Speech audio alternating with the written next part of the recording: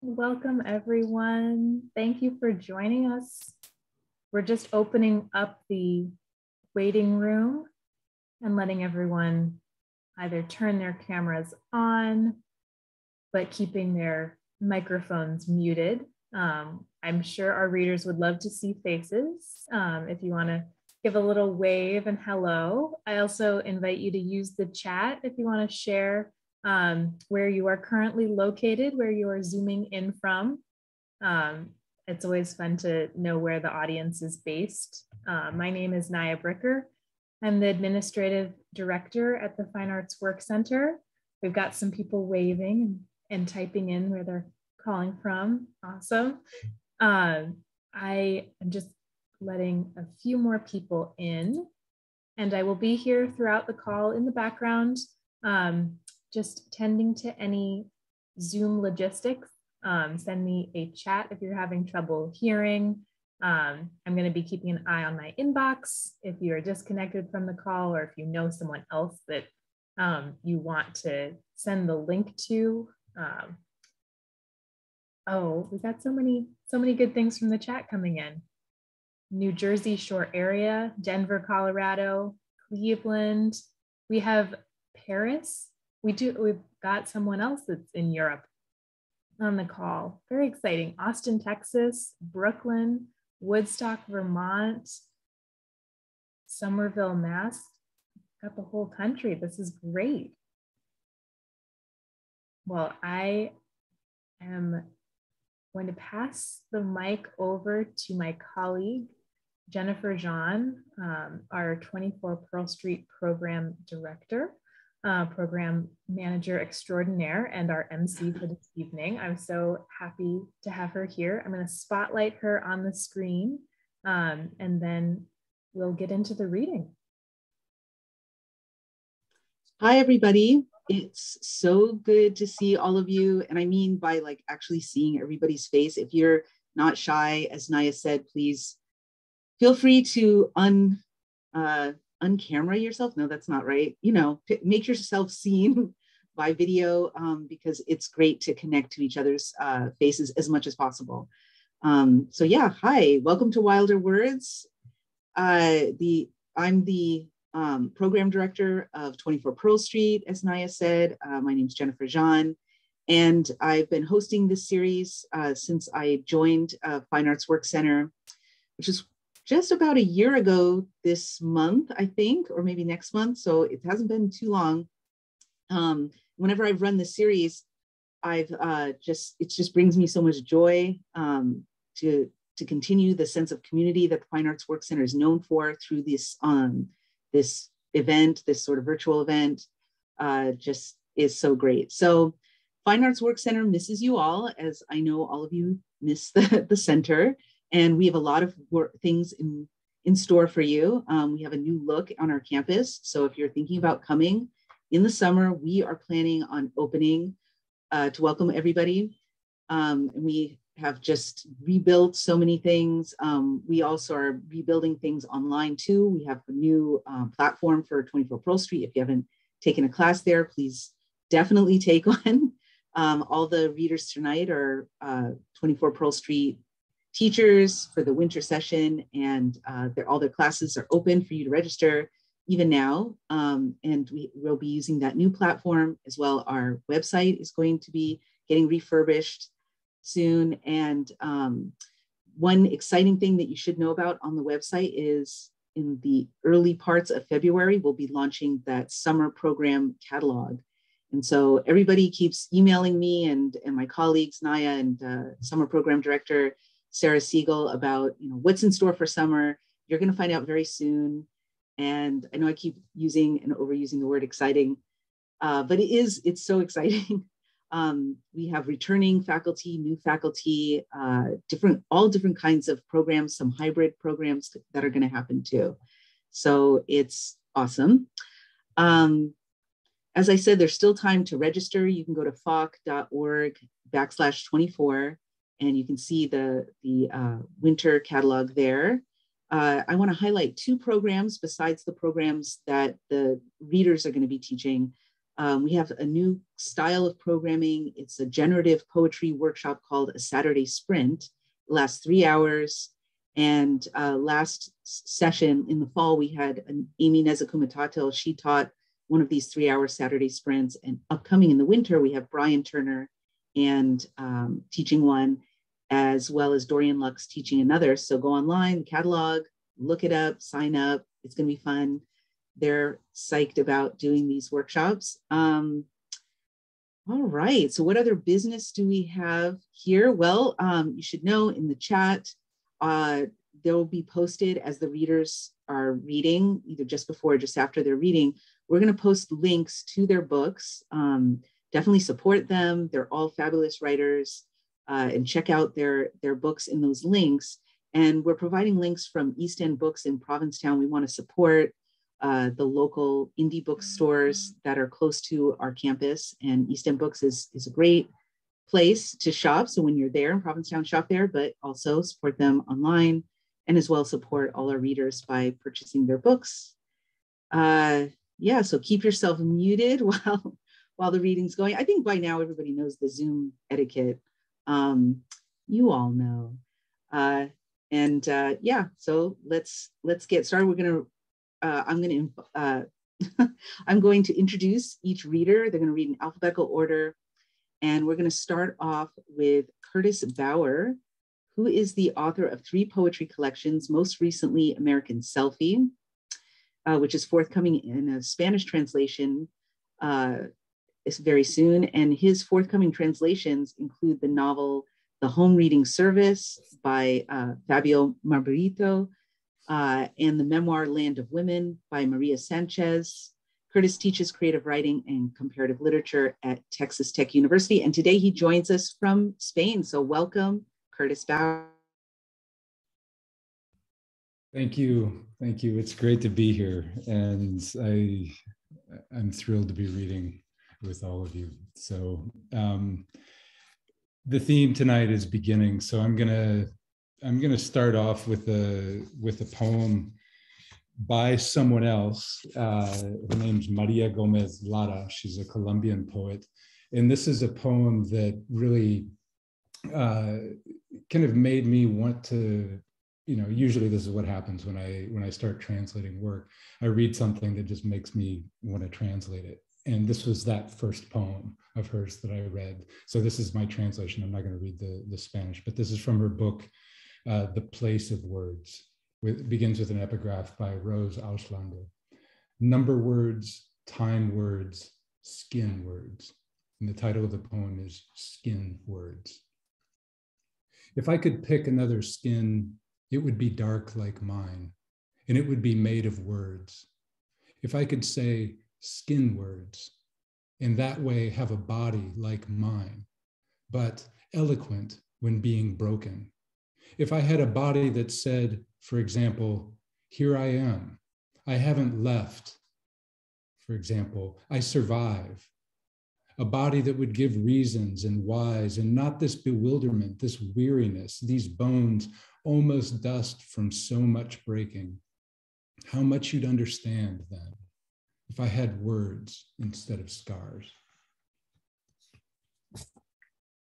And this next poem is from a book that's coming out in March it's another translation from the Spanish by the Argentine poet Clara Muchetti. And the book is going to be out with Eulalia Books. It's called This Could Take Some Time. And this is actually the first poem in the book. And it's something that I just sent my edits, kind of final edits, to the editors today with a little tweak here that I'm trying out on all of you. We'll see how it sounds. Mainly, I'll see how it sounds, really. I can't stop thinking about the animals wailing. It leaks in from some nearby apartment. I look at the monitor, keep clicking through the images, which are practically the same. The face of an older woman. The only difference is an almost indiscernible frown. The animal's wailing is louder.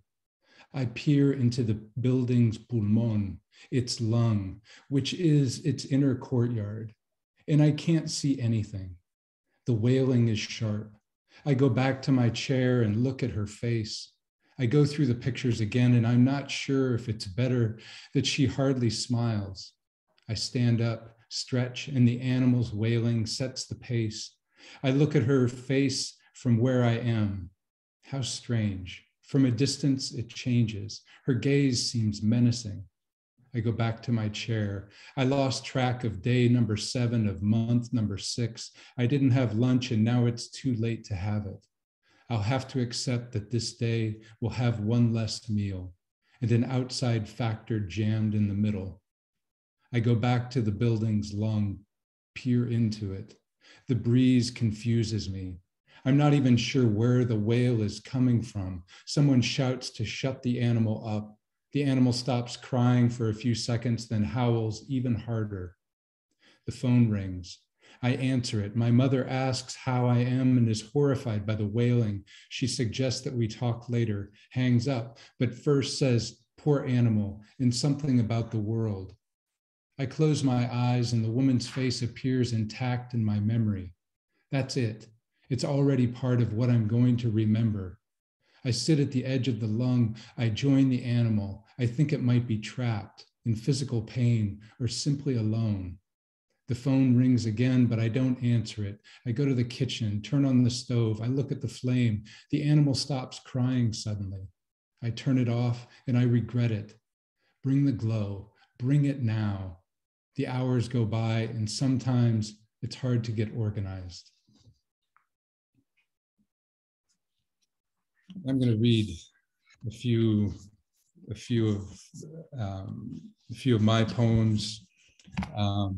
One from the most recent book, American Selfie. The beginning of the book. I'll keep repeating that. Maybe everyone's going to say it tonight. But then the others are all new poems. So this is the poem Euphoric. Maybe I should praise the mapped green, vast where the road I followed disappears, and the GPS triangle that is me begins to twirl as if I'm not the only one confused, but then follows me into the expanse in front of the car, in front of the declining sun that in 4 hours more or less will glint the humping pump jack some oil shade of rusted. And I hope to be gone by then, to have found some paved road I've never reached down to touch, but will to thank it and whisper, "Thank you," like some hostage newly freed, and return to her country, kissing the tarmac in front of cameras before the neck of her wife or cheek of her father, or saluted some officer obliged to welcome her home.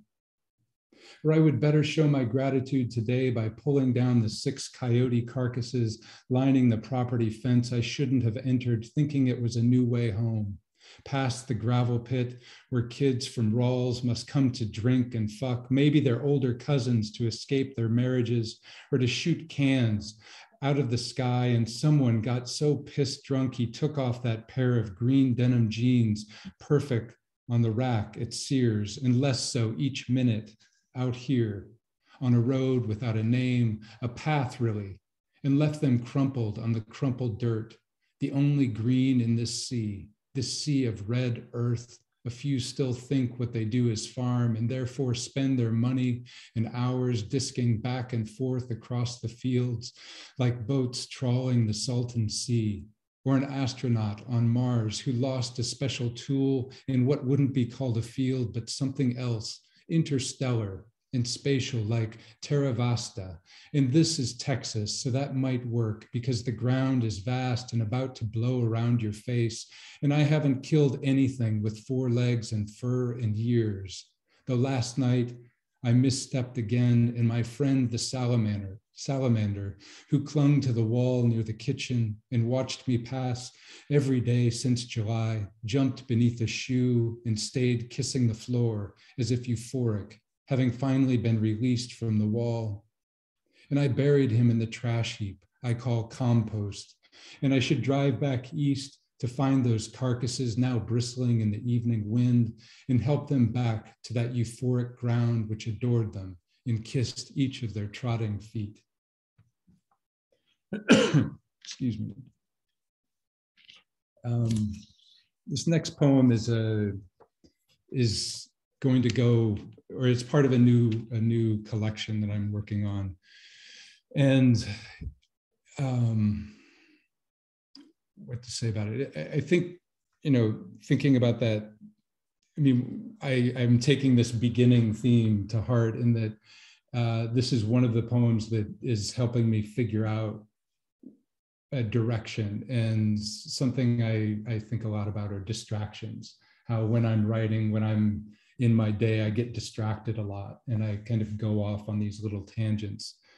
And when I started this new project, I started identifying those distractions. And so they're in here and I've marked them, and I'll set them aside for you as I read them. So this is called With Figs and Dust and Distractions. Excuse me. With figs and dust and distractions. I didn't wake up thinking about the fig tree in jardines, but I am now, in the preposition over instead of on. For the fig spans the hillside. At least I remember it that way now, 6 a.m., a week after the walk up the hill to another abandoned factory in this city of abandoned factories. And I've thought twice about a catalog of all the figs I want to eat, where I'll look for them at the end of September when they'll ripen the air with a smell that means they're close to rotting. So better load up my hands, fold my shirt into a kind of bucket when there are no buckets near, and even drop some on the ground for Ibai, who loves them. I'll bet my right hand as much as our friend Sizzle, who sings praise to figs across the ocean just down the road that separates us. Distraction. I want to swim in smell, bathe like swimming used to be, or sunbathing, which means sprawl out and let it soak in. To be soaked in fig, to be soaked in anything.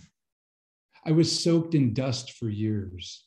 Imagine sweat, summer, grain bin heat, and scooping corn until the central auger stops and someone palm punches the corrugated wall, which means come out in Eastern Iowan and rest. Imagine sweat, wet shirt and arms, face, neck, pants crinkled dry in a 40-foot breeze when you climb out of a roof hole. Dust, dry like dirt, sweat mix soaked into a slurry I still think seeps out of me on humid days. 35, I did the math, 51 minus 16 equals 35. Years later, and I still twitch. I'm changed. I see my distractions. Dust changed me. Some never smoked pot or dropped acid in the 70s and 80s. I never ate a fig and thought a mandarin orange came in cans. I've heard of citrus, but never saw their trees. Florida, California, myths, escapes, vacations, distraction, dust. I don't mind it on the surface here. My mother had a dust cloth. I never saw it cleaned, but cleaning. It held the scent of pledge and a kind of permanent damp, like sweat. It held all the dust in our house for 20 years. I think it could have sunk the farm. Something did, or buckle the floor joists into the foundations, into the ground. I touch it when I can. I never thought I'd take or could. I'm going to read just a couple more. This is called Open Yard with Bird Approaching. She said I'd think she was crazy, my wife, who tried to save a life for building a bed inside a box, placing a few sunflower kernels for a robin that looked like death had already taken up residence inside after it, the bird, not death, Flew at our window's reflection of open yard with bird approaching, and she, this Basque woman I love, also my wife, showed me how she'd spent her hour I was away, pointing with a blue-gloved finger. She'd touched the breast for signs of life, then stroked and sang the same calming sounds we hummed our dog when she nearly died, failing to fly off a fourth-story roof one summer. At the box on our table, our Basque shepherd sat in front of, vigilant for movement, for something miraculous, which for her can be a butterfly or wind-blown plastic cup rattled on asphalt too. But then a kind of surprise sound squealed out of her. Wife's, not dogs, not just mouth, but body as it, the sound, not dog or monarch or cup, moved into astonishment. And when it, the robin, thought dead, looked up at us from its new home made of cardboard, then jumped and flew slow undulations to the fence top and looked back at us, ducked its head as if gesturing in some dialect of robin's speech. I wish I could better read her gratitude. Then stared at us, this speaker, two Basques, and even death now looking into our window, 2 minutes more or less, and glided off the fence and out of sight. I'm going to read two more. This first one has two sections. It's called News, News from the East. My friend sent this pistachio leaf from her yard. I hold it like I would her hand if I could hold it, and turn it in this false light and draw shadows on the table. And I just licked it too, the leaf after the turning, and the dust clings to my throat. I cough, and this one piece of grease inside me is gone. News from the north. My friend has sent a square of sun inside a rectangle of light. Paris is somewhere there inside it. On her hand, the letters of her address, of mine. Dust from the north. I'll taste it too. I'll look for another trace of her walk down the street. An envelope to enclose simple words, a thought. I was thought of for no more than 60 seconds of writing. Maybe under the sun, or in the sun shadowed onto this card in some small room, and light illuminated the table, her face, her hand, the way the envelope does my table in the near dark of this room further south. This last one. What I want to look like dancing. A new gift, night rain, the morning suppressed. I keep news in my pocket. Laughter there too. I've just killed 99.9% of the germs on my hands, and my fingers could be lavender sprigs. Here, smell them. Let's wait together and see if we can attract bees. My scent and your beauty. We can pollinate our singing and distraction. Sometimes I jump up and down. Sometimes I lilt from foot to foot. Sometimes that looks like dancing. Dancing will look like plants in the breeze. Thank you all. It's been a pleasure. Thank you so much, Curtis. That was amazing. I've never heard you read live, and I'm so glad that I could hear you finally. That's wow. Okay. And thank you for mentioning the theme, which I failed to mention actually, which is beginnings. This is for the audience. I asked the readers to read about beginnings because it's the new year. We're in January. We all want to start over. I know we all do. So I thought this was a perfect theme. Next, we have reading Anne Hood. She is the author of 14 novels, 4 memoirs, a short story collection, a 10-book series for middle readers, and 1 young adult novel. Her books include The Obituary Writer and Comfort, A Journey Through Grief. Her essays and short stories have appeared in many journals, magazines, anthologies, including the Paris Review, Ploughshares, and Tin House. And she's a regular contributor to the New York Times op-ed page, Home Economics column, and her most recent work is Kitchen Yarns, although I think she has another one coming out. That's from 2019, and you can correct me if I'm wrong. She is a faculty member at the MFA in Creative Writing program at the New School in New York City. Please join me in welcoming Ann Hood. Thank you, Jennifer. And thank you for that wonderful reading too, Curtis. That was terrific. I know those pledge scented dust rags. That was really good. So I'm taking beginnings in a couple ways. First, I'm going to read from my new book, Fly Girl, which is about my 8 years as a TWA flight attendant from 1978 to 1986. So I started kind of in the golden age of flying, and I ended in, well, the age we know now. So this is my first reading from the book. So that's one reason it's a beginning. But I'm going to read to you about the first flight I worked. So that's the other beginning. It is not yet, Fly Girl is not yet out, but it's available for pre-order.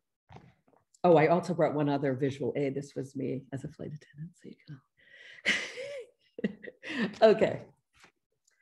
On a cold January morning in 1979, I sat in an auditorium at TWA's Breach Training Academy in the Kansas City suburb of Overland Park with 120 new hire flight attendants. Most of us were women with short or medium length hair, makeup applied with varying degrees of skill, wearing some form of business attire, a phrase that I, as a just turned 22-year-old recent college graduate, had never even heard before. The smattering of men were all freshly shaven with brand new haircuts and suits and ties. Every one of us smiled nervously, and I'm sure, like me, had pounding hearts. It was our first day of TWA flight attendant training. Look around you, the man on the stage told us. He was the chairman of something, maybe personnel. I was too nervous to take it in. We all looked around the auditorium as instructed.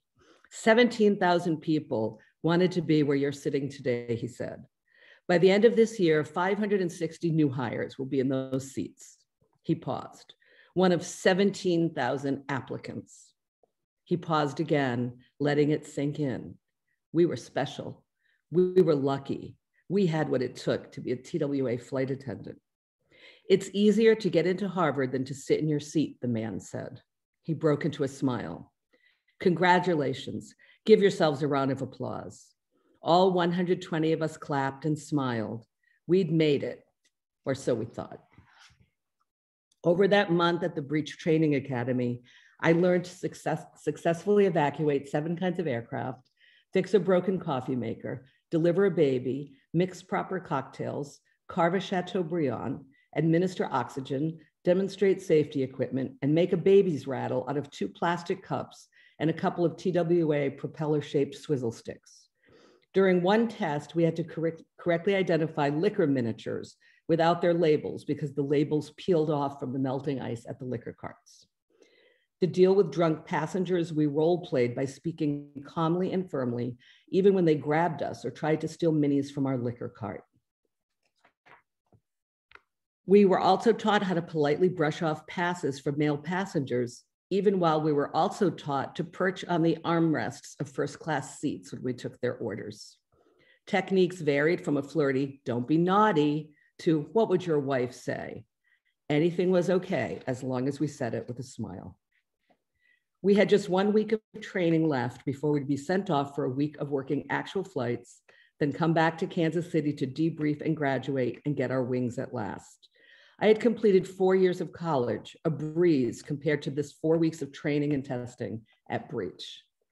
But just as our wings were in sight, American Airlines Flight 191, a DC-10, flying from O'Hare Airport in Chicago to Los Angeles, crashed on takeoff, killing all 273 people aboard. The news of such a devastating plane crash while in flight attendant training was chilling, but by that time we were already thinking like flight attendants. A flight attendant is not afraid of flying. And no matter how catastrophic a plane crash might be, flying is still safer than driving. Shortly after news of the crash spread, we were called into the auditorium and told our training had just ended. With DC-10s grounded, the airlines that flew L-1011s, like TWA, were in great demand.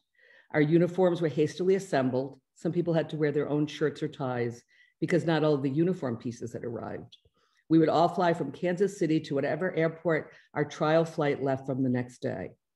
I couldn't believe my luck. I was working a flight from Boston to LA, a transcontinental one with elaborate service in both coach and first class. I had never been to LA, and the naive young woman I was then imagined I would see the Hollywood Walk of Fame and the Hollywood sign, and maybe even Laurel Canyon, where the singers from my teenage years lived. Our instructors reminded us of the essentials. We always had to have our safety and service manuals on us, easily accessible. These manuals were 2 doorstops of books filled with everything we needed to know, one with a red cover, safety, the other with a blue cover, service. We jammed them into our uniform purses, our service smock folded up beside them. Those purses were huge, with multiple pockets to fit everything we were required to carry, and Velcro to close it up so we could access everything easily and quickly in case of an emergency. Makeup, a hairbrush, a regulation flashlight took up most of the other pockets so that we hardly had room for our wallet and passport. Somehow I always managed to squeeze in a paperback, but barely. The cover of the purse had a special place for our employee IDs so that we only had to lift the cover and flash it to sail through security. All of these things were reiterated to us before we left Kansas City, as was a reminder to tip the hotel shuttle driver $1. Remember, our instructors told us, you cannot chew gum or smoke cigarettes in uniform. Remember, you must always smile and look approachable. Remember that when you are wearing that uniform, you represent TWA. Have fun.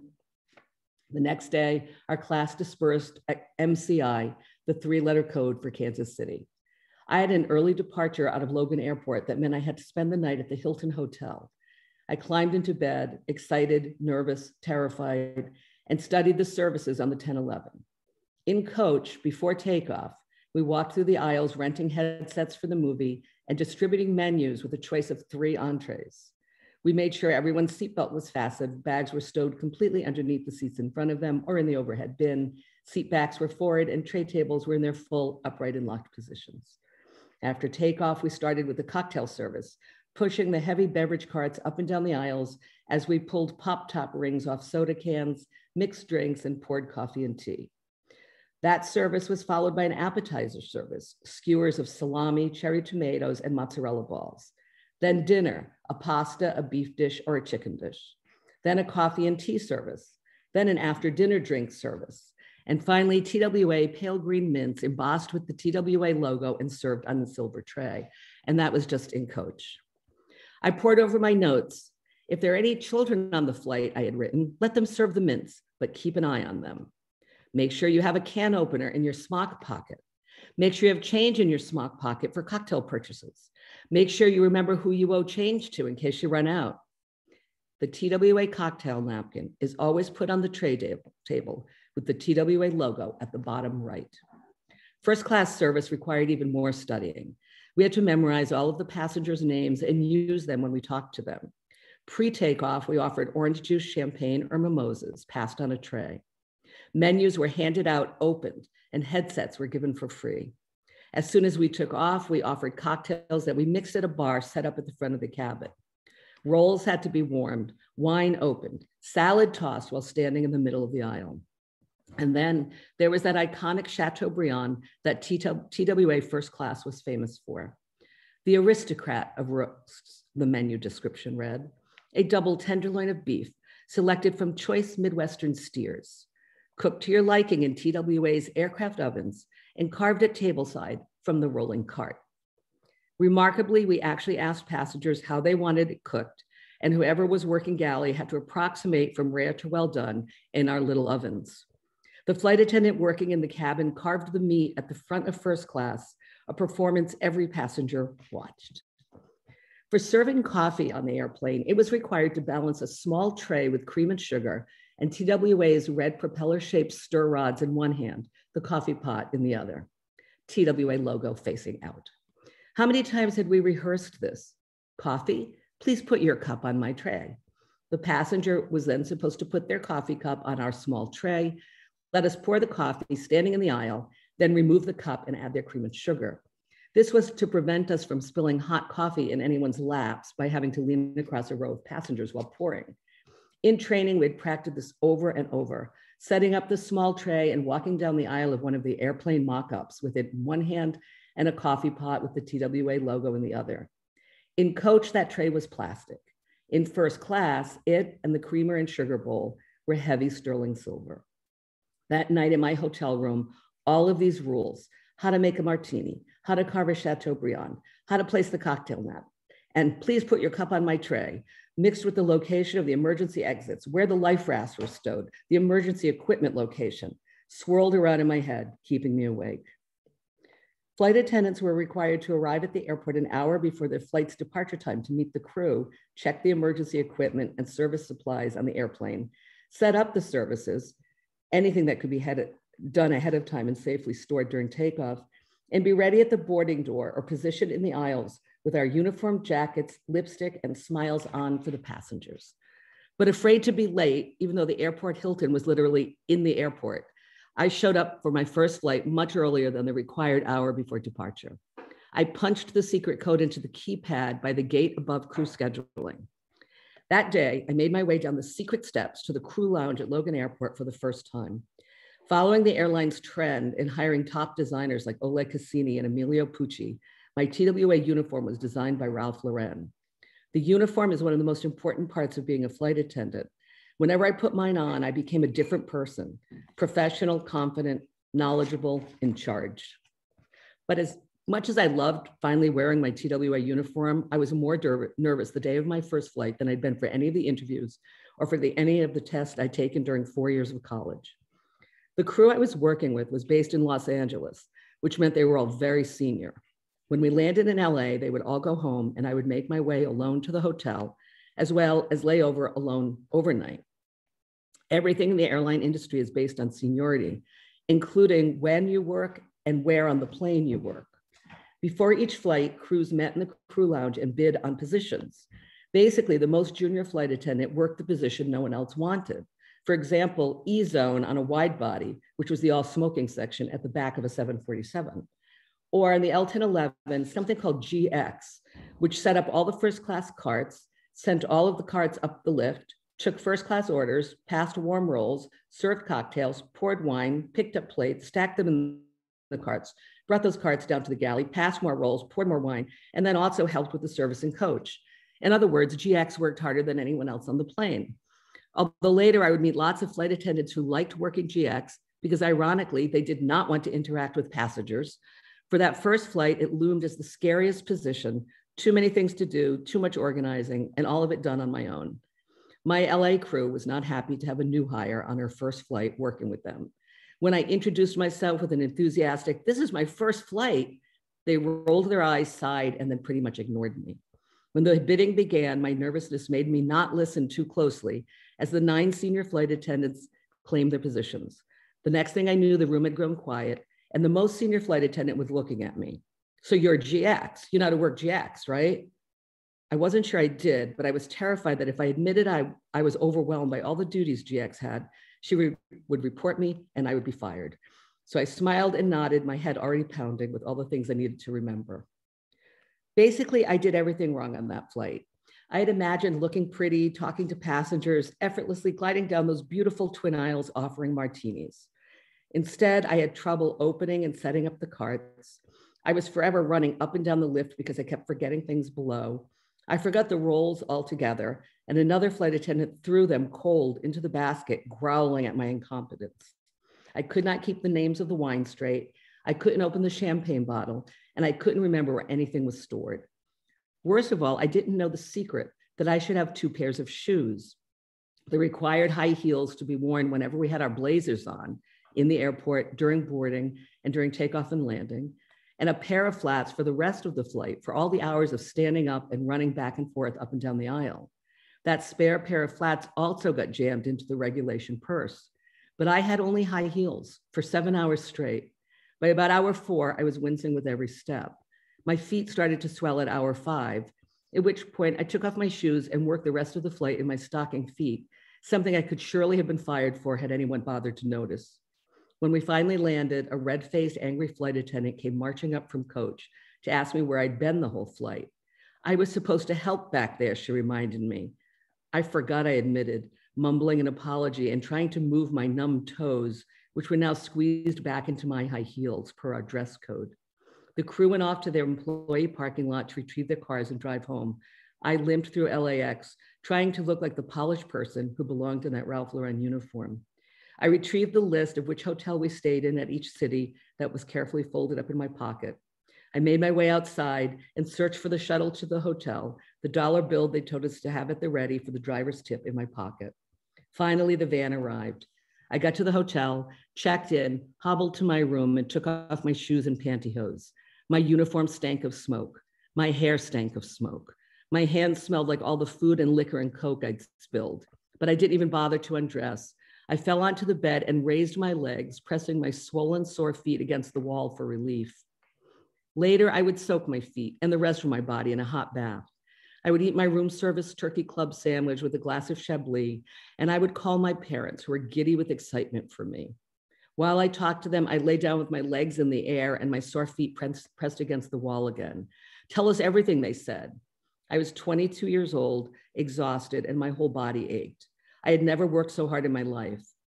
Like me, my parents had imagined a life of glamour awaiting me. So I told them the only good thing that had happened. I had someone famous on my flight. They were besides themselves, no doubt imagining Al Pacino or Elizabeth Taylor. You know the guy who played the teacher on room 222, I said, Pete Dixon? There was the slightest pause, and my mother said, that old TV show? Right, I said, he was on my flight. In first class, I bet, Dad said. No, he was in coach. Well, how about that, Dad said. So it was great, Mom asked me. So great, I lied, wondering how I was ever going to put my feet back in those high heels and do it all again in the morning. My alarm went off at 5 o'clock the next morning, and I dragged myself out of bed. I had an 8 a.m. flight, which meant I had to be at the airport at 7, which meant I had to leave the hotel at 6:30, which meant I had to be in the restaurant eating breakfast by 6 o'clock. I showered and put on my uniform that still smelled of stale smoke, put on my makeup, and went downstairs. The lobby and restaurant were empty. The hostess seated me, and I ordered coffee and an omelet. While I was eating, a man came over to my table. I'm a TWA flight attendant too, he said. Are you okay? Yeah, why? Well, you're sitting here in your uniform in the middle of the night, he said. No, I'm on the 8 o'clock flight. But it's 3 in the morning, he said. I looked at my watch. No, it's 6, I said. On the East Coast. It's 3 hours earlier here, he told me. Tears came to my eyes and I looked away so he wouldn't see them. It's okay, he said. First flight to LA? First flight anywhere, I said. It gets easier, he said. As soon as he was gone, I paid my check and went back to bed.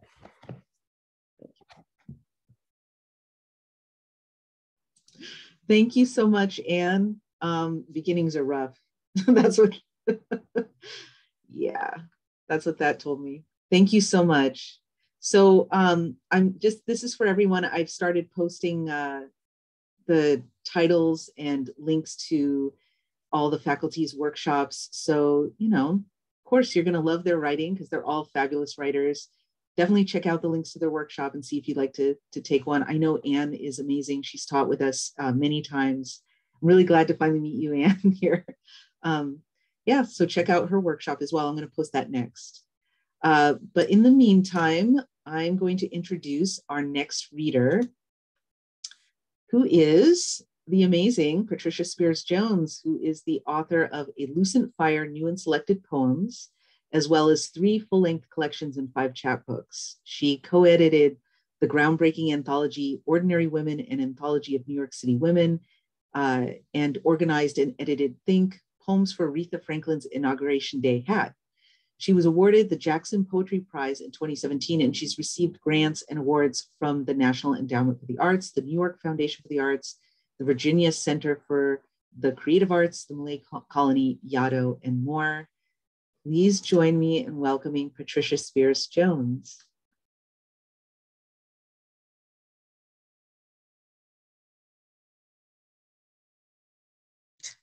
I'm unmuted. Oh, sorry. And I'm exhausted from from your, oh my God, what, everybody's first day at work is, wherever it is hell. But I'm not going to do that. I saw the beginnings thing and I wasn't quite sure how to respond to it since I rarely write about beginnings, but I do write about different things. And since I know my good friend, Grace Wing Yum Toy is listening in, A few years ago, I wrote a chapbook called Living in the Love Economy. And here is one of the pieces. Facebook profile moment, God in Chinese. Grace changes her profile from cartoon Grace to an ideograph. Symbols bold, simple. God in Chinese, she says. It was a difficult weekend. Serenity, power, health, talismans and silk, ivory, gold, or wood. The earth claimed in figures small enough to handle or throw on the floor. I have my ceramic frogs, seashells, a broken plaster angel, each a token of grace, found in places far from home. Now they are home. Holding a space in August air, expectant as warriors. Who will they fight? What harm will not befall me? God in Chinese on the computer screen. Life in the waiting storm's whirl. So thinking about beginnings, I did begin a poem, which I'm still working on, when I was at VCCA this past summer. And since some people from the Midwest are here, I thought I would read this. Fred Hampton, born this day. And it's still work in progress.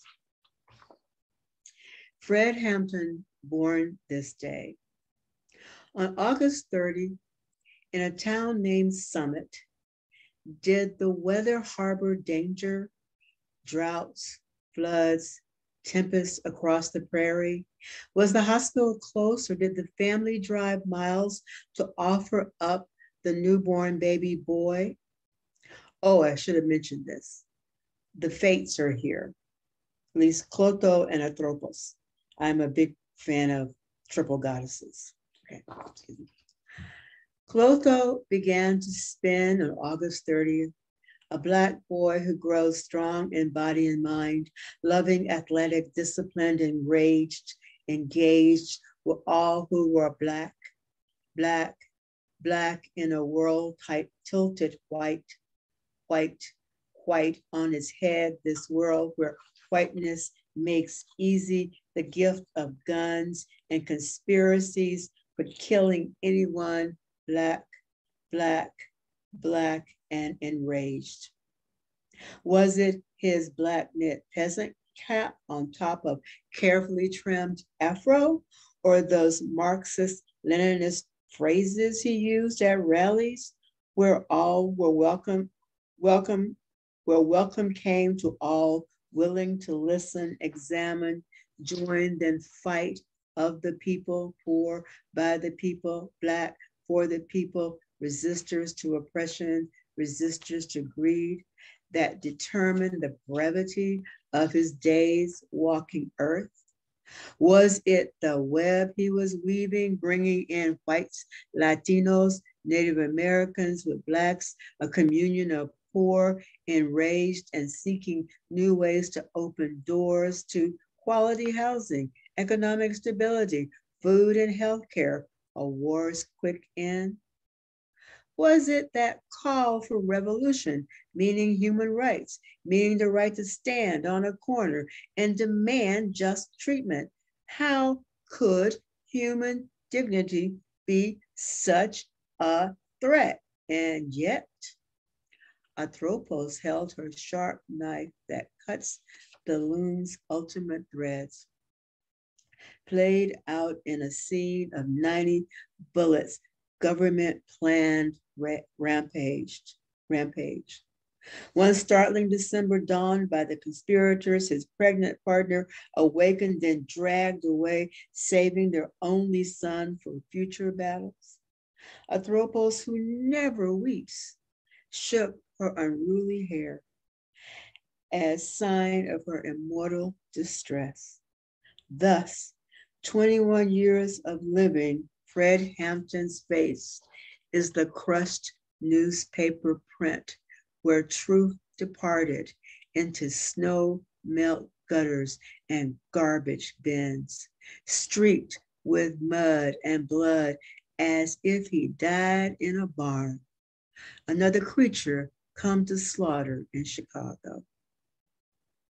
As City Hall covered its pre-holiday mess with lies that best serve the lackluster liar's jest, power has a way of drifting out of clenched hands.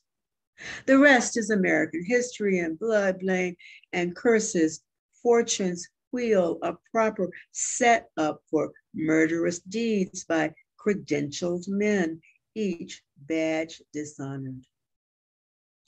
21 years the fates could only allow the virtuous man, more lion than wolf, purr to roar, summer heaters, 30th August, Genesis Day at the summit in the middle of America. Black boy breathing and squiggling, flesh as possibility. Clothos wants to smile, but is not allowed.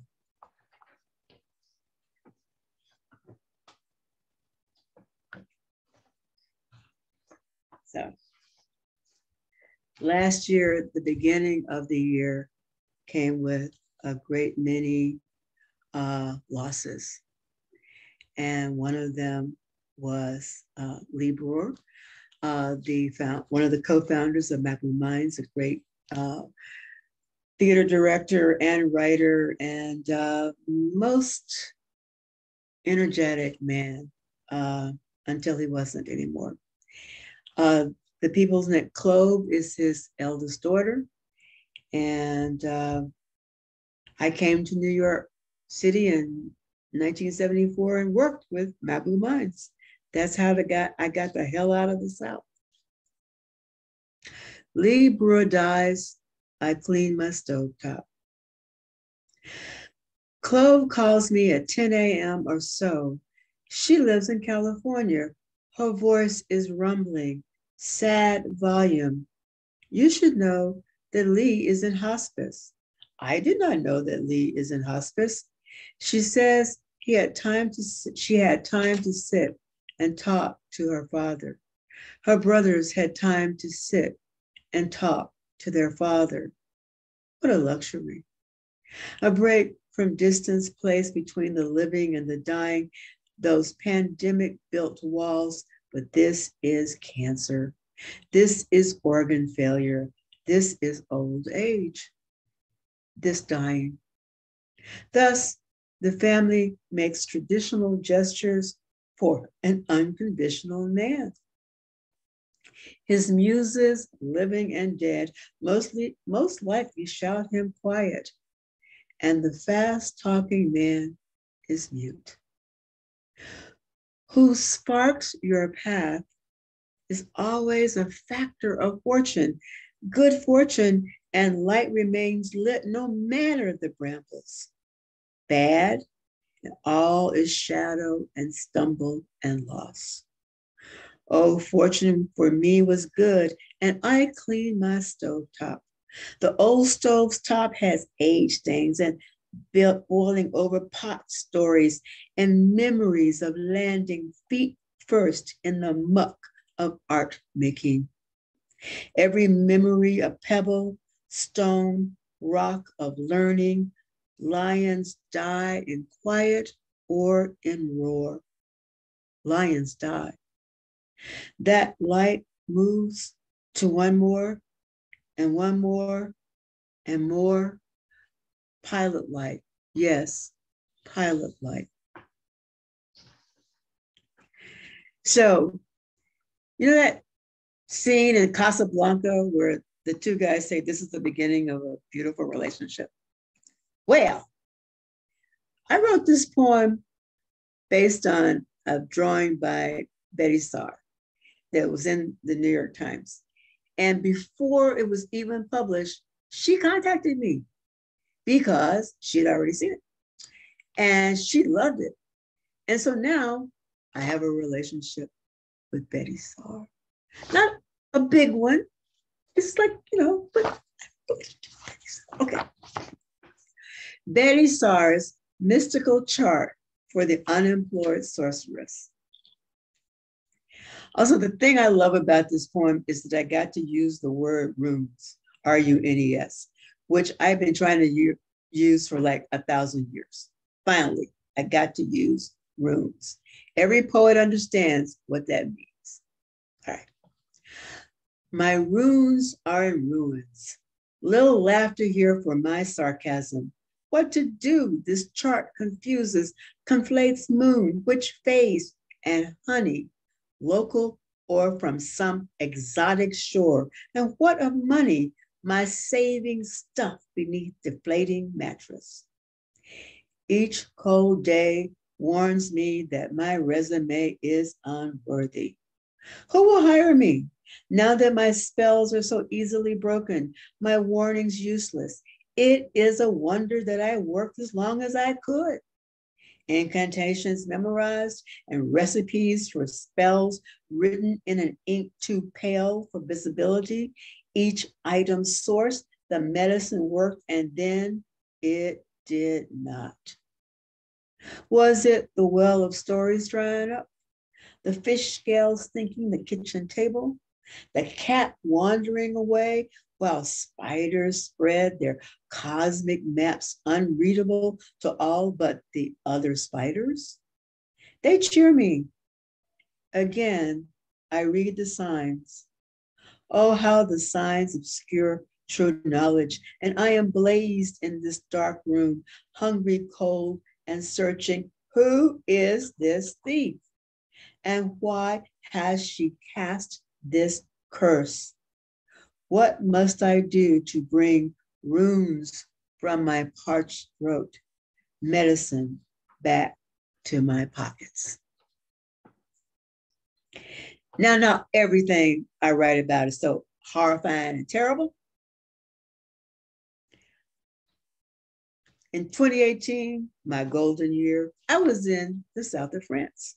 So Sunday morning, Cassis, France, August 19, 2018. Morning doves coo, 3 small ships in the water. Waves contrail, clouds over cliffs. There is no still life, dynamics of sun, slow rising pink with noise. Time in tides routine, water aggresses, water retreats. Bells shimmer brass tone. Soon laughter, soon laughter. Clouds mass, clouds retreat. Boats bring in fish sloppy with salt. And I live in Brooklyn. So Ann Hood asked me where, and I said Bed-Stuy, so she will appreciate this poem. Morning Glory, Macon Street. And this is written about 4 years ago. Sunlit even, helicopters hover, skies above Brooklyn, presidential visit, noise in the skies, noise on the ground. You should prune the morning glories, I tell my elderly neighbor. She refuses. She likes the way the vine has curled around her fence with a ferocity that cannot be so easily cut back. I get that. Wildness is rare on a Brooklyn block where old roses return late May as if to say, ha, you think we don't know the season? Squirrels roam the brick backs of tenements and fight with raccoons for the spoils of trash.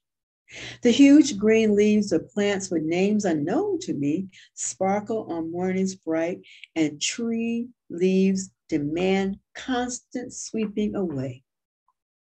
The tabby is big and old and tired, too many kittens, not enough food. New cat lovers are not as generous. Neighbors greet each other and shake their heads as the young men and women, mostly white, running, running, running, or their heads drowning, drowning, drowning in a pool of light from the mobile devices. Ears distance from the here, the now. No crisis of etiquette will take place as the drowning runners see the sidewalk. No hello, all goodbyes. You almost wish they smoked or cursed or had personality, I could hear my neighbors say. Thus, the joy of this morning glory vine, happily taking over. Oh, morning glory, purple, green leaves, fat as Italian cookies, rooted in a garden's disarray. Blossom your hardy display for all to see. Hold your vines haven on Macon Street. Only winter, harsh winter, will take your vines back to the ground, your wildness calmed. And that neighbor is blessed. Now, not doing so well, but now I want to thank Wayne Kostenbaum, who posted a line about Roland Barthes that said, Sade had a phobia of the sea on Instagram, and this is what happened. On Roland Barthes' birthday, Sade had a phobia at sea. Who is Sade? Why the phobia? And what of or what is at the sea? Leisurely interrogation, or is this a mockery? Did Barthes, as in Roland, write this, or some obscure poet? Maybe me? Not I, not today. My French is reckless. I only know of Sade, the Anglo-Nigerian singer, and can only listen to 2 of her songs. The others make me want to weep and slit my throat, and I own a few knives. What a gift, the philosopher's verse, stumbling about the internet like a drunken sailor, slinging phobias at sea, or losing copper coins inside a coat pocket's cheap satin atmosphere. All right, I've been writing a series of poems in the voice of the devil's wife. Here's a couple of them. And the second one, well, I'll let you know. The devil is beating his wife because she couldn't cook him no rice. I grew up in Arkansas. And so that was one of the, you know what? Childhood routines are really nasty. Anyway, here's the devil's wife remembers the good times. He was handsome. He talked to me. He talked to me. He didn't say stupid stuff about my breast or my ass. He asked me, what do you read? I was reading magazines and romance novels and whatever we were supposed to read in high school. Silas Marner. Yes, I read Silas Marner. He was grumpy, I remember, but he had to care for a little girl, and that made him better. Do you think a girl can make a man better? Asked the devil. I answered truthfully, I don't know. He smiled. He talked some more. His voice was that soft wind in early spring, the wind that brings earth and grass and blossoming trees, sweet sometimes or funky to the nose. The earth smells human, and his voice was that smell. Some call that musk, but it was too floral, too turned soil scent, not animal, but animal would I see when the devil's voice boomed out thunder and shook my heart. And this one is dedicated to the late Greg Tate. The devil's wife explains broken 45s. There was a time, James Brown sang, and I want to dance.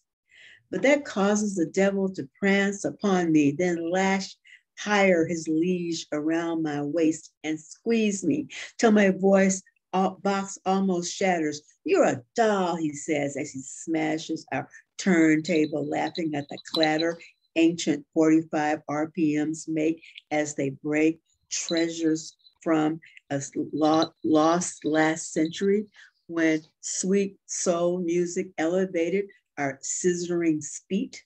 How he hated haloed afros, radiant with pride, and that slide away from suffering.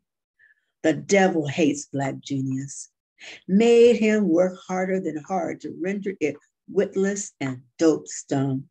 He hates having to move one iota out of his trifling comfort zone. Can't I listen to one piece of my heart untarnished by his guile? Child, soul music is now in limbo, and me bruised again, cleaning up those broken 45s. But somewhere on the other side of this sad kingdom, another woman augurs the audio, and James Brown sings out, "There was a time."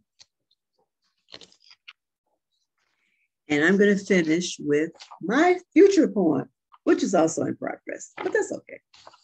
It's my future, so here you go.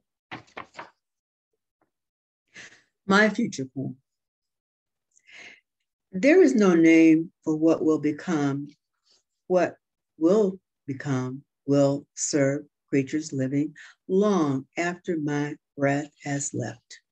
So predictions of perils are as easy to make as predictions of oceanic cities, where whales and sharks assemble a congress of fishes wise in the ways of waves. Or lunar worship, as the sun's temperature flares ever higher, the moon's phases rest heated hearts. Or flight to planets renamed as Rage Against the Ancient Romans, royal scholars, cosmic conflations flung across old maps. There be monsters, there be gods, there be goddesses, there be shrines, revels, there be stories new or ancient, there be fears or fascinating each step along the remained Milky Way, fraught and necessary. Oh, and there's music in the future, but it's not some lame theremin or electro dance music vibrating at the Outpost Mars bar, karaoke circa 2075. It is music tracing the best of all there is to sound. This world, sweet or jagged, a lotus flower of music, those tangled roots in murky water, that flower sun lighted, as if on stage the aria opens a chorus of desperate declarations, love, betrayal, vengeance, redemption, amok of humanity, within our fears, without our ability to fist and kick and aim a weapon, large or small, as if death of an unlikely enemy is preferable to just talking through that muck. What fucking insanity we must leave behind. And yet, what have we in our dream kit to make possible a future of bold serenity? Bold serenity. Is that what will become left when our bodies dissolve into cosmic dust? Our myths, our experts, the rising seas lashing, and earth tired of extraction, quakes ever harsher, and we can only hope that with a desire for counsel, music, there will be the taste of peaches. Thank you. Awesome. Thank you, Patricia. Thank you so much. Yeah, I'm so glad you read Works in Progress. People don't always do that. I think that was brave, and it just shows beginnings are always happening. I mean, it's beginning after beginning. We're always in progress like that. So thank you. It's great. Yeah. All right. So now we're gonna welcome up our final reader. He's a new faculty member here at 24 Pearl Street, Adrian Matica.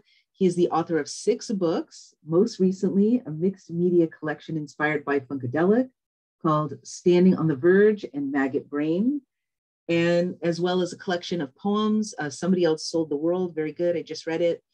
His book, The Big Smoke, was a finalist for the National Book Award and finalist for the Pulitzer Prize in Poetry. Adrian was a state poet laureate of Indiana in 2018 and currently teaches poetry at Indiana University. Join me in welcoming Adrian Matica.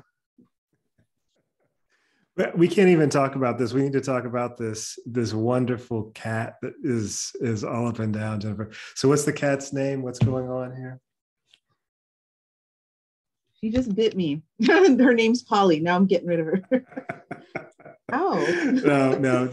Thank you for the feline, sort of like interlude. And also, I wanted to make sure and thank you and Nadia for making this possible, and also my man Curtis and Anne and Patricia.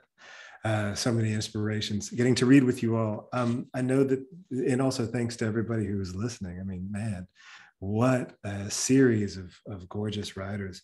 So I kept thinking about what we were going to do, we meaning me and my poems, to address something about beginnings. And I feel like we've been stuck in the same day for about 18 months. And trying to understand how to manage both of those was real complicated to me. So I'm just going to read from this book, From Somebody Else Sold the World, and the art on the cover is by this artist named Dario Robleto. And each of these silhouettes is a silhouette of an artist. He traced off of the cover of one of his grandmother's records, and he put them in a shadow box, and I was lucky enough to get to borrow his art from my book. But the book, Somebody Else Sold the World, started out as a book of love poems. I got divorced a while back, and it was the best thing for everybody. And it's one of those moments that, what do you do with that, right?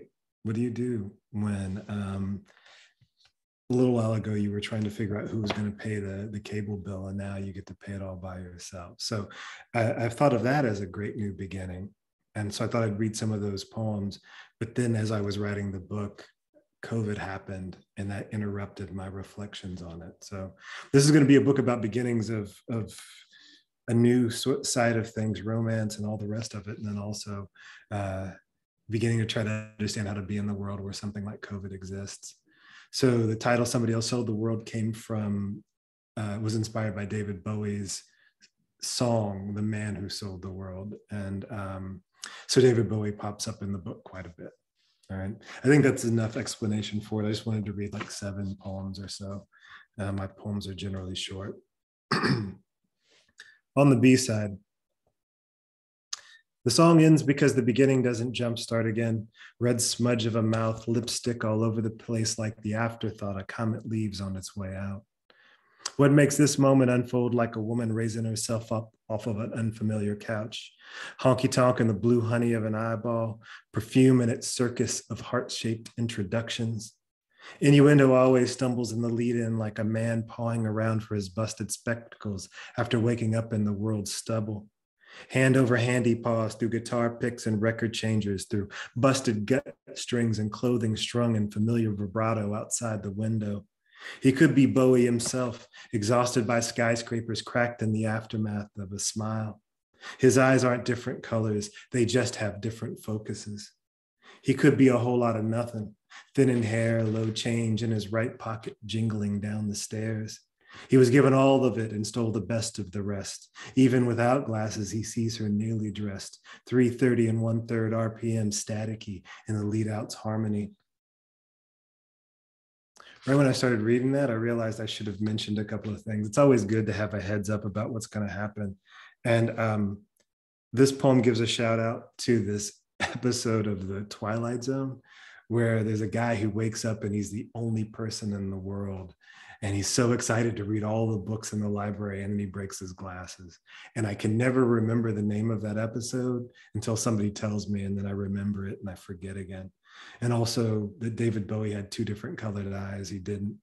His eyes were the same colors, but he had one eye that's pupil was permanently dilated. So it looked like it was a different color. Oh, and also J. Alfred Prufrock's in there too, with his thinning hair walking down the stairs. This is called, it was over way back then. And if there was ever a aftermath of a breakup poem, I hope that this is it. It was over way back then. Because of want and tumble, because of word crumbles in the kitchen's halogen. No, separate bedrooms for years, and here I am again. Up top in the kitchen light, out front with the burnished stove and the microwave's immaculate readouts. Up here, my cross-cut hands greet the butter knife before the big spread. What I want now is a better ideogram for instead after the skull and crossbones on the pill bottles. What I want is a bucket for my panics and justifications, my coddled addendums down-tagged on the sales table each and every spring. Here we go with that old seasonal bullshit again. Earphones on, so your eardrums don't get punched out near the exit. Tom Ford's on too, just for the flex of it. Is it too much to ask for quiet after all my losses in this insistent chorus of renew? Is it too much to be momentary in the morning grass, my suede kicks beaten up by the dew? And then about that time, the pandemic happened. And so I wrote a series of poems called Somebody Else Sold the World that are in response to the pandemic and the protests that we had all over the country about violence against Black people and, you know, that cornball that was in office before and all of it. So all of that pops up in here. Somebody else sold the world. And before I knew it, the violet sky flagged with the sun's violent demands. Magnolias in bloom, natural light, any place magnanimous without locks or doors. Different kinds of masks for being and breathing. The antagonists with their vanity tans and usual mischiefs whistled jingles about liberties and war as we buttoned up in our confinement and we dreamed about hugging. We talked about was and when we missed our friends and dentist appointments. Molars dropped out without breathable air. Hair forgot its natural colors in the testimonies of intersections and barbecues. Words lost their family recipes. Friends lost their words, then lost their parents. A mass few found love somehow in the gerrymandered grocery lines and farmers' fields upturned with unsellable vegetables. So the antagonists cornered the curfews, manufacturing arguments with guns at the ready like henchmen.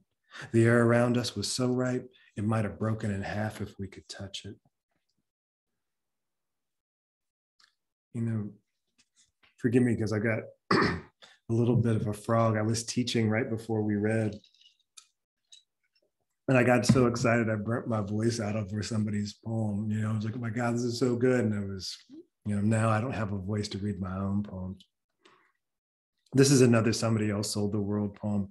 And I should probably say, if this is useful to anybody listening, that I live in Indianapolis, Indiana. You know, the 19th state, the former headquarters of the Ku Klux Klan, you know. And so there's a particular kind of aggressiveness here that goes into things related to social nets, related to people of color, related to marginalized communities. And so during COVID, when, like the first version, when we were all locked down, I watched my many of them very racist and incoherent neighbors out in the streets with their Trump flags. Like, actually saw them walking around with that kind of attitude. So this poem is about them. And it has an epigraph from the Nigerian novelist Ben Okri, "Hunger is an antagonist." Somebody else sold the world. Outside, the antagonists are wet with their flag colors and sycophancy, and I'm alone in the front room again, like it's 1982 again, when the power got cut off and the neighbors brawled in sullen countries like over the demarcation of kitchen table and china hutch. Another revolution breaking in half, another slim-ringed alliance snapped under the weight of lost referendums. Where did their long-stemmed love go? Even now, I'm sitting in the window seat in the year of cottonmouth and disaffection as white people goose-step masklessly and the antagonists imagine new ways to dismantle poor people. Sitting, running, dreaming, coughing, seeming, cuffs for all of them, bullets too glinting in perpetual velocity. To be poor is to already be blamed for your already busted happenstance. There's no changing that American tradition now, not even during a pandemic. Meanwhile, the antagonists boat out to their islands of isolation and repose. Anything they need is essential, while the rest of us, we stay in place like furniture.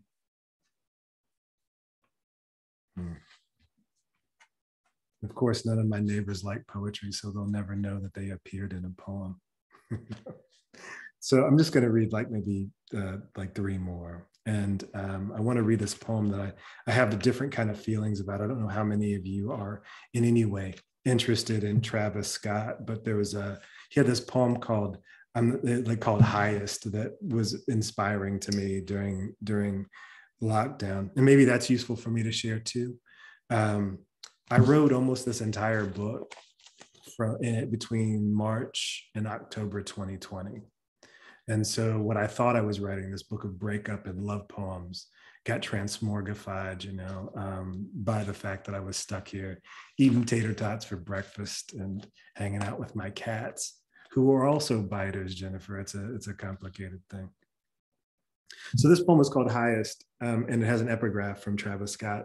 I'm the highest in the room. And for whatever reason, that made me laugh all the time during COVID when I needed a smile. Highest. I rise up, therefore I must be like Descartes if he didn't finish all the reading. I raise up like the highest Black hand in history class. I am risen like the blood pressure of anybody Black mimeographed in this chronic textbook of a monochromatic year. That's infant mortality rate high. That's high top fate high. Almost everything here hangs threadbare, squarely in the red line of summary excuses. Everything else up here, from the cop apologies to the solidarity statements, a double tap of somebody else's high sign. That's unemployment high. That's Machu Picchu high. What a relief. Hardly anybody struck around to see me on the low side of the mountain. What a reprieve, because I kept it rising stealthily, past my historical anxiety, way past my inherited hearsay, until I am so high up on the shelf I eye-level alchemy. Even up here, I'm adept at shrinking myself for safety. Even up here, my shoulders hunch like a small analogy. So I wanted to read like one more kind of directly angry poem about what we were subjected to from 16 to 20 and continue to be subjected to. I mean, of course, I thought that this book would be out and we'd be way past what we were dealing with before, right? But instead it came out and I'm reading poems about COVID while we have the highest infection rates since this thing started. The thing that frustrated me so much, and I imagine it's probably true of some of you, was that there was never any culpability in the previous administration about how this stuff would work. It was always being passed from one person to another. And so those excuses built up, and I wrote a poem about it. Inside the poem, I mentioned Wimpy from Popeye, and I also mentioned the love song of J. Alfred Prufrock again, because that was it is one of my favorite poems. And then there's other stuff. Somebody else sold the world. I don't know if I should excuses. It's a really good deal, excuses. It's not mine, even if I could, excuses. If I don't, someone else would, excuses. If I play along, I'll be excuses. I'm committed to it now, see, excuses. Oh no, not me, excuses. Excuse me, I'll get you back next Tuesday.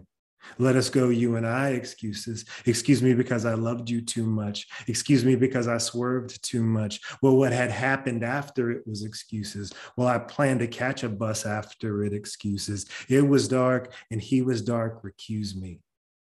There was no one to help me, excuses. I was worried about my safety, excuses. What about me, excuses? Excuse me, what about me? I mean, if I can just curse for a minute, man, fuck those folks. They left us hanging out to dry. So I'm just going to read, 2 more poems. All right. And thank you so much for listening.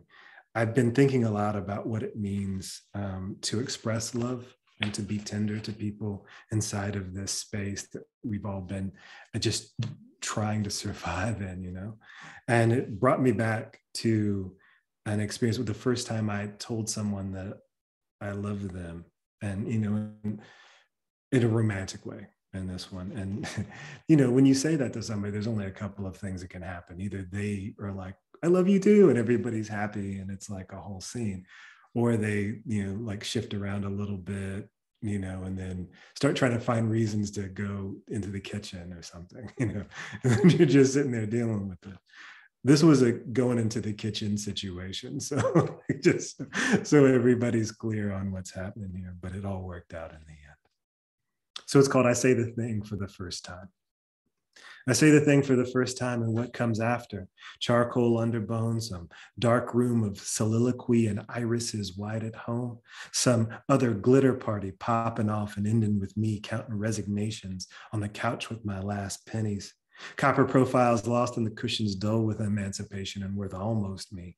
Button nicks instead of eyes, green patina instead of skin over presidential profiles. How to separate the awkward exhales afterward from the full-bodied anxieties. The song in the park across the street bumps something about love and sunflowers, but I can't split my requiem from its simple leather. Sneakers arrhythmically skeletal, squeaking left and right in somebody else's want garden. Midtown, of course, in a cracked city split by a river so cluttered with rough history, it's eye level to the flustered blackbirds. Yeah. All right. So the last poem I want to read is I think maybe I'll end with another one of those somebody else sold the world poems.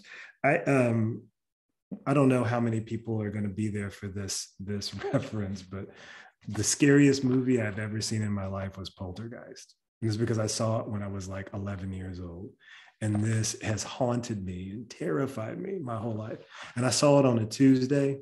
So I was such a Virgo and so neurotic when I was a child that I was scared of Tuesday because I watched the movie Poltergeist on Tuesday and it scared me.